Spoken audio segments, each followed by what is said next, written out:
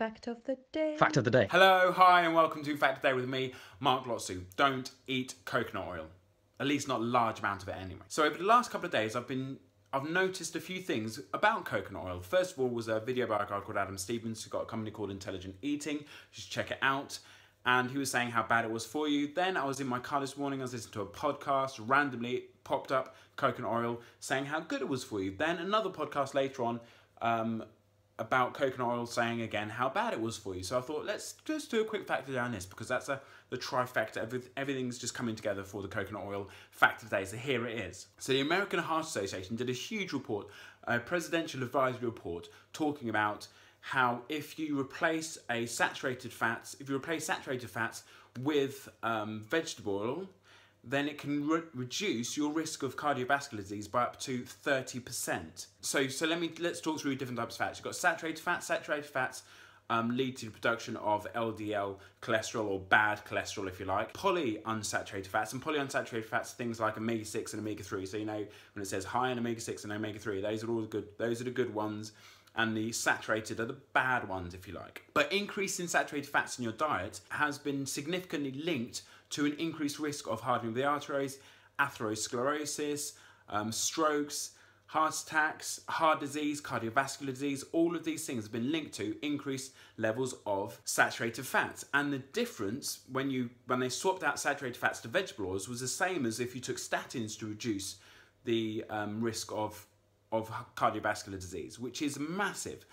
So I then just looked at different fats and oils and how much saturated fat and how much polyunsaturated fat, was in them. So here they are. So lard has got 39 grams of saturated fat and 11 grams of polyunsaturated fat. This is per 100 grams.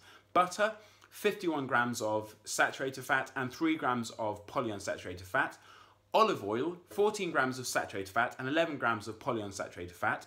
Sesame seed oil, love this one, 14 grams of saturated fat and 42 grams of polyunsaturated fat, the omega-6 and omega-3s, yay. Palm kernel oil, 82 grams of saturated fat and only 1.6 grams of polyunsaturated fat. And then coconut oil, one that everybody's talking about, these are just approx 87 grams of saturated fat per 100 grams. What? Are you serious? Yeah, I'm serious. And 1.8 grams of polyunsaturated fat. So that's why so many people are kicking off saying, even though there's this big fad about everybody having coconut oil, and coconut oil is so good for you and it's really good for you and everybody loves it because it's from coconuts and coconuts are really nice. But the oil, not good. Okay, 82 to 87 grams of saturated fat. That's really, really, really bad for you.